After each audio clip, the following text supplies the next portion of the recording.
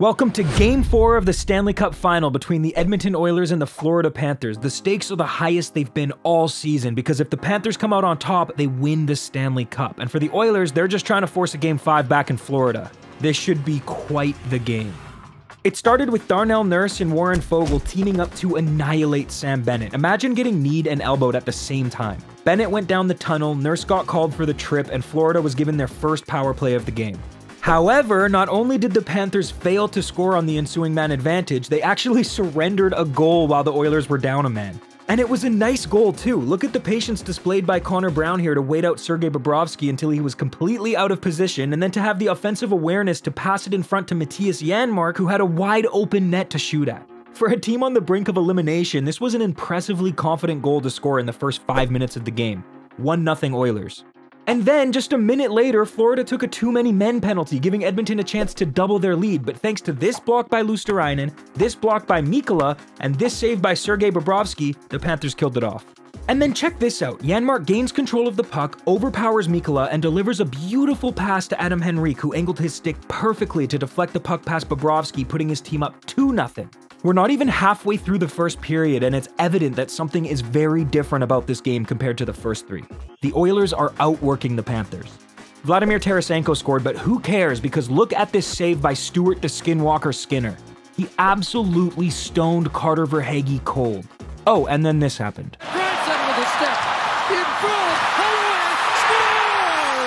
What a goal by Dylan Holloway. Look at the little backhanded toe drag he did here. Damn! 3-1 Oilers. The Panthers were clearly rattled. I mean, just look at this. How often do you see Ekblad and Bennett screw up a simple breakout pass like this? Edmonton was in their head rent-free. Oliver Ekman-Larsson hit Connor McDavid. By the way, that's the first time I've mentioned McDavid's name in this video, and his team already has 3 goals. It looks like his supporting cast is finally waking up. Except for Cody Ceci, who I'll give the benefit of the doubt to and assume is playing injured, but I mean, if he isn't, what on earth is this? He had all the time in the world and still gave the puck away. Luckily for him, his teammates were there to bail him out though, so whatever.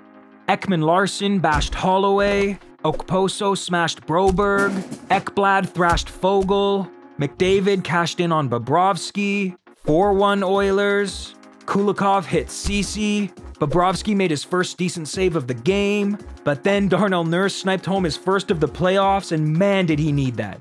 He's been putting up with so much hate from his own fan base. That goal must have felt like a big fuck you pay me, and you just know it amped up his teammates as well.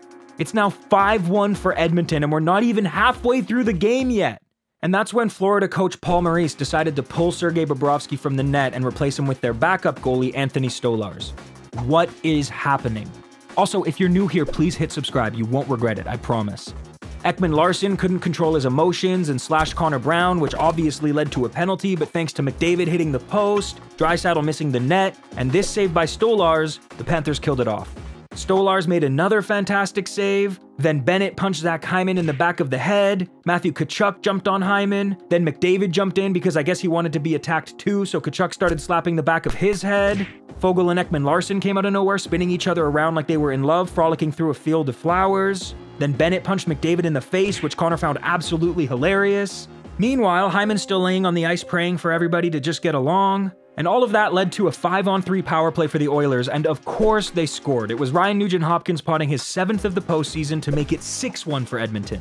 Bennett ran Hyman, but got the worst of it. Okposo absolutely rocked Draisaitl. Barkov bonked Draisaitl. Henrique crushed Kulikov. Draisaitl exposed Okposo. Brown bumped Ekman-Larsson, then punched him in the head. Ekman-Larsson tried to take a run at Brown in response, but missed. Then Nurse thumped Lawrence to the ice and got called for cross-checking, but the best scoring chance on the ensuing power play wasn't even for the Panthers. It was this shot on goal from Connor Brown. And then Ekblad got called for slashing, but thanks to this huge save by Stolarz, Florida was able to kill it off. Then Stuart Skinner made the best save of the game, absolutely robbing Matthew Tkachuk from cutting the Oilers' lead to just...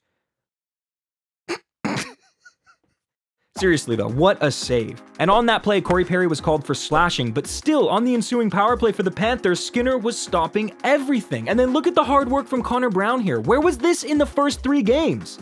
Anyway, it's 6-1 for the Oilers.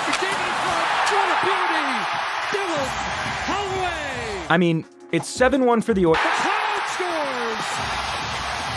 Yeah, so not only did Edmonton dodge elimination and force a Game 5, but they also won Game 4 8-1 and likely cast a ton of doubt into the heads of the Panthers.